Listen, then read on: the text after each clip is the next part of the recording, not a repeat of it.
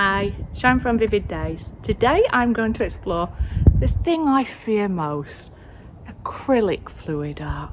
Give me resin, give me oils, give me acrylic. Normal painting, good. For some reason, give me some paints that you just put a little bit of stuff in it like water or Floetrol or whatever pouring medium it is. It scares me. But I'm filming this just in case it works out. And maybe I should sort of do a new channel for beginning stuff, or if people don't appreciate, it's not my heart, sorry, the sun is right in my eyes. Anyway, I'm going to use the Arteza Pouring Acrylics. I think that's the right name, yeah. Ones I purchased myself off Amazon because I thought maybe that'll build my confidence. And then I'm going to watch Tammy Anderson and just research what she does, because I'd love to be able to do acrylic fluid art as well. I love doing all kinds of art. Anyway, I've got some leftover air fresheners from like room deodorizers in a glass jar, and I didn't want to throw them away, and I thought, oh, what can I do? And I thought, you know what? Lisa Wyatt inspired me on one of her videos, pouring over glass. So I thought, I'm going to have a go. I got some mini glass vases and mini canvases. I'm going to have a go. And if I think it's okay or funny, I'll show you. And if not, nobody will ever know. But it's a beautiful day, so I'm sat out in the sun and doing art out here, because as you know, when you're working with resin, you wear a mask, ventilator, everything like that is still chemicals. So it's nice to be out in the fresh air. But follow me on this journey. Fingers crossed that I produce something worth showing. If not, fits and giggles, eh? Anyway, Sharon, shut up. Let's get on with this. People want to see you create and hang out with you. Anyway, thumbs up, subscribe, share. Ooh, the wind's blowing my camera now. Comments are always welcome. Let me know your thoughts on this, and yeah, I'll see you on the other side. Bye. So I'm really struggling with having a table that's level on the grass. So that's why my pedigree chum's there, and in the other box. And I think I'm going to break some rules because I don't know the rules. And I think the rules I'm going to break is I'm just going to pour different colours directly onto the glass and then see what happens. Fun with Sharon. Should probably take that, shouldn't I, to hold it there. Alright. Ultramarine blue.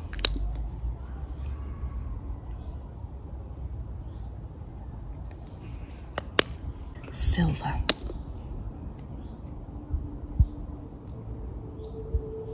Forest green.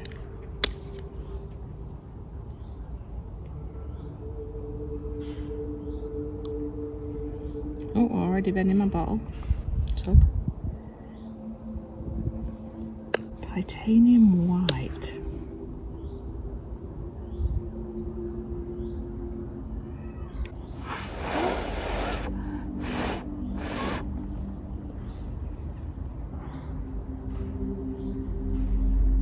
Definitely issues with the bottle tipping.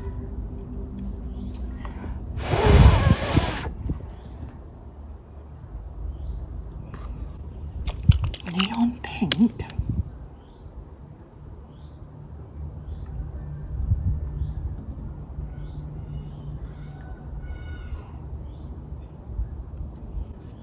At this side here.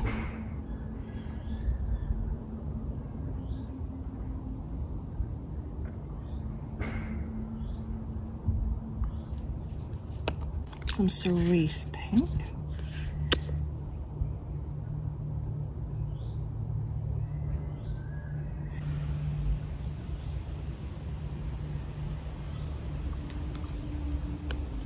I think a lavender we're going to go for now.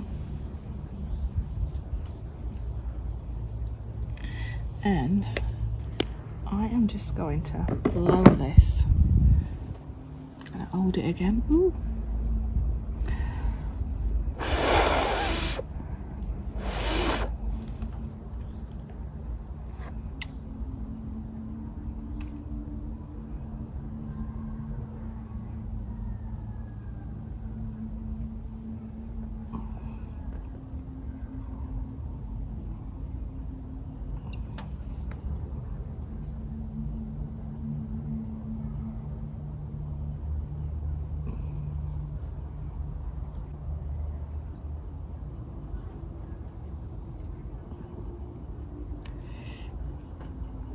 Just going to drag it down with my finger.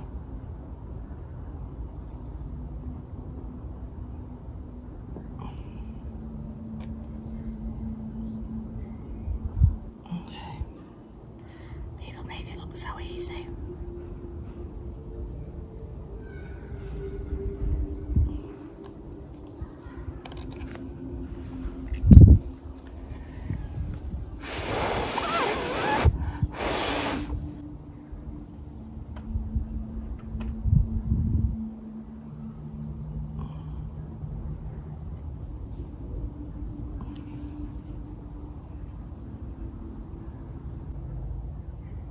Now I understand why they put those little things on to twist them.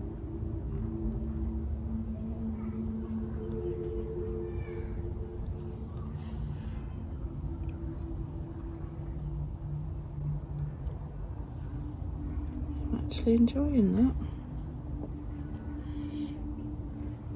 I think I just want a little bit of silver here. Oh, Sharon, stop touching it. You're making it muddy. I need to find that silver.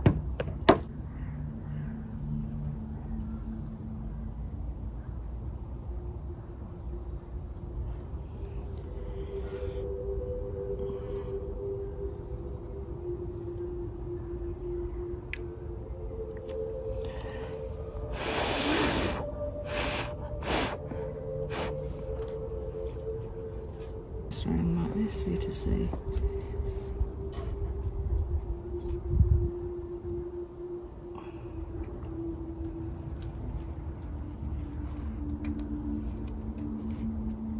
So what I didn't think through is getting it off here onto here to stand. I might do it this way. So that's where I just popped it on one of these. All right, let's see if I can do anything with the paint on this canvas.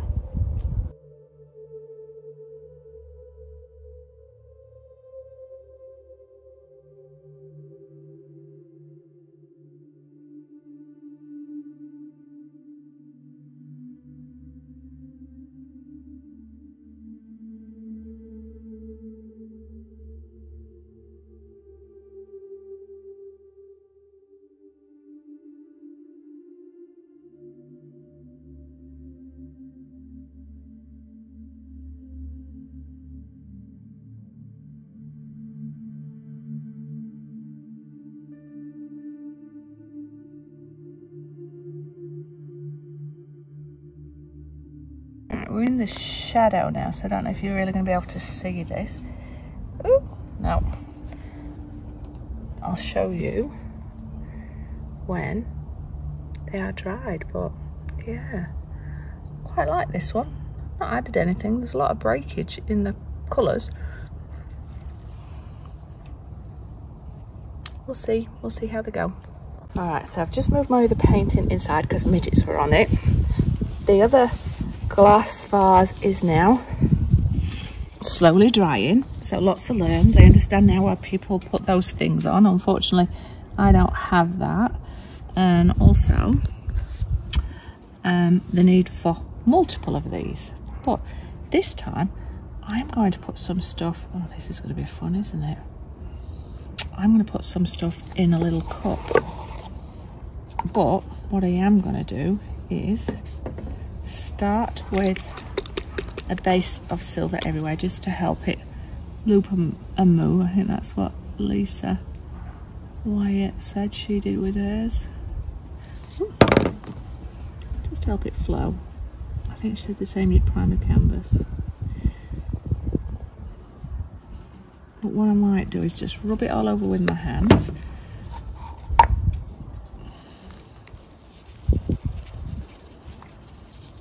Just to help it flare.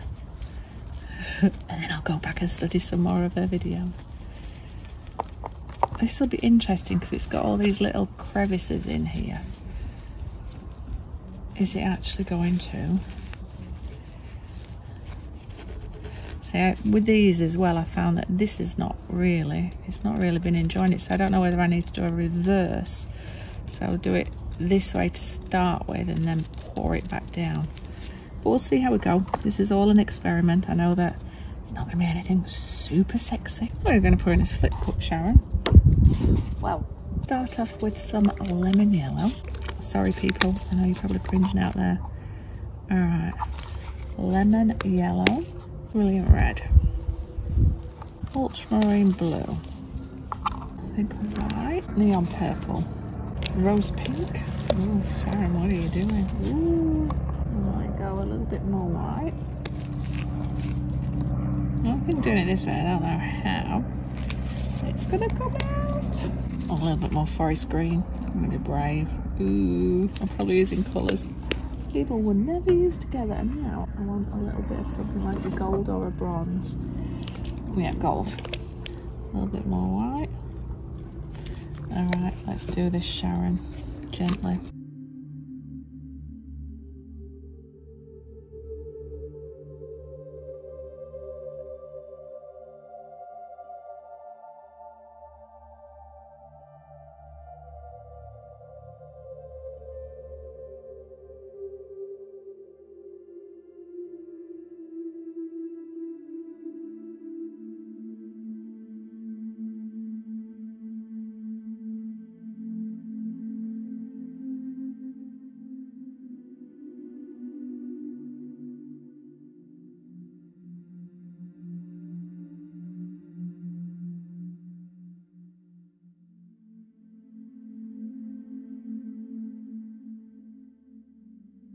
What I'm gonna do, I'm loving this design, but I'm gonna have to pick it up so I move it. Love the way it's done here.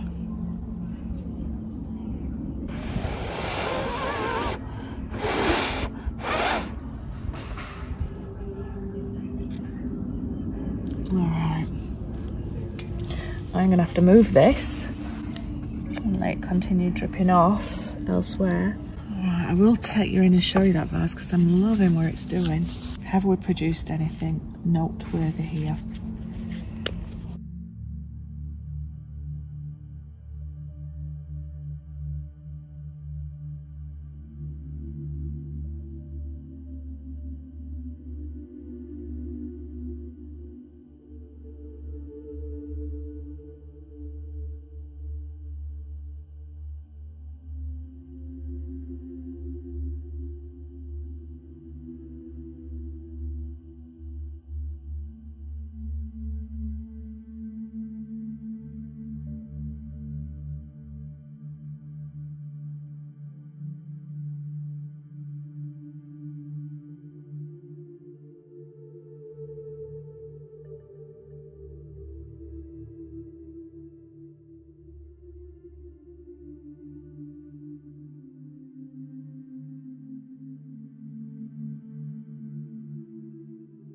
Alright, I think I preferred, I love that vase with the ripples, so I enjoyed that.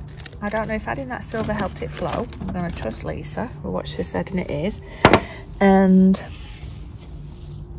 But I think I preferred controlling how much was on my canvas, and I think that'll come with experience, but for me, I'm not too sure.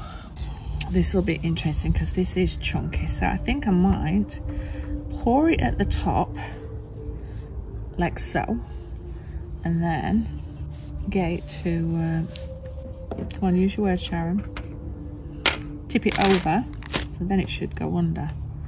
Oh, I've moved my thing. That'll stand on there, alright. So I am going to turn it the opposite way around, pour colours on it, and then come back around the other way. And if I do it in small things where I add 3 colours, then pour it, and then add 3 colours, pour it. Let's have a little look.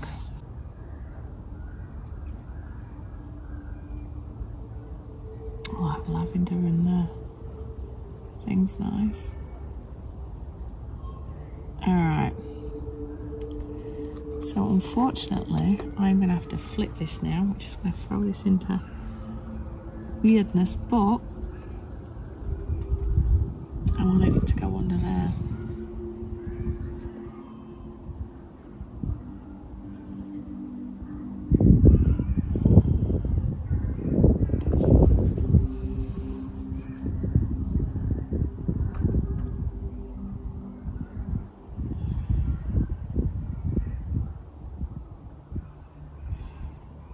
at that for funky, happy colours.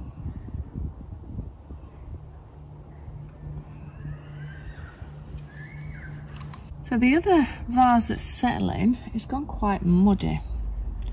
So I'm not liking that, but I'm going to just blow this off. Oop, splat.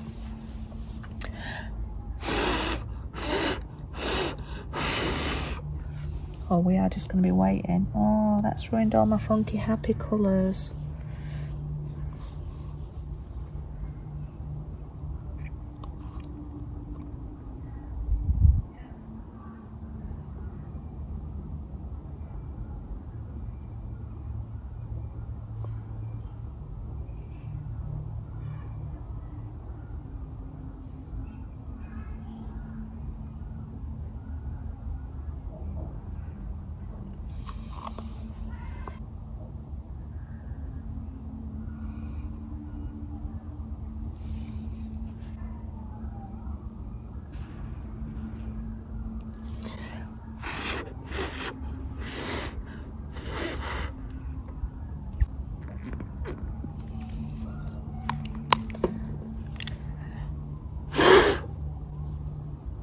Again, I've just ruined all my happy colours.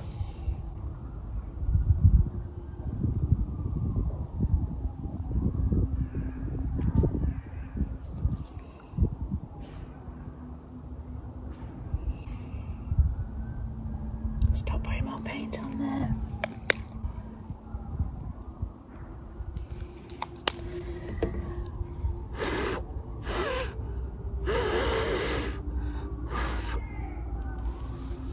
Okay, all the happy colours have gone, but let's see what happens here. Just let it settle for a bit. Actually, no, I best transport it.